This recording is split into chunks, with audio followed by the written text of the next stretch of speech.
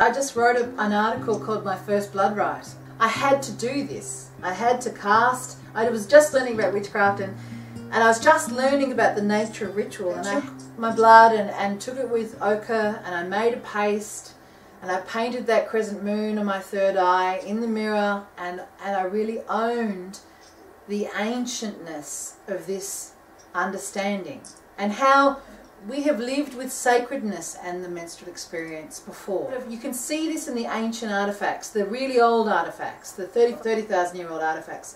You can see the sacredness of the feminine, sacredness of women, and the sacredness of the blood. Where we are now and compared to where that came from, there's such a huge difference. So to me, that first ritual that I had to do, I had no choice. I could not do it.